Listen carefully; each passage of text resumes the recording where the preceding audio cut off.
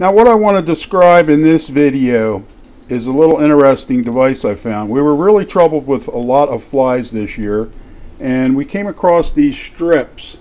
And I don't know if you can see it here on this video. I'll try to do a close-up here of it. I don't know if the video will take that or not, but you can see they work really well. We've collected 3 flies on there in a couple of days. And normally we'd be bothered, and you can see a bunch of gnats on there as well. We've been bothered with these insects flying around, buzzing our face and everything, especially at night around the lights and the TV.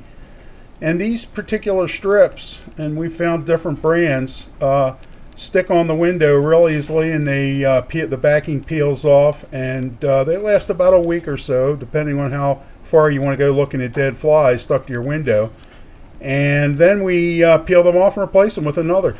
And they do collect most all the flies and gnats in and around the house.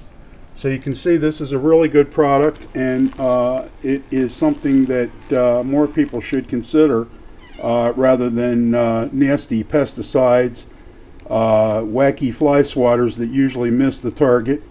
And it gives you the peace of mind of knowing that you are giving the fly at least a fighting chance when they get stuck, because they do wrestle around in there and squirm a bit for a while until they pass off into the bug life.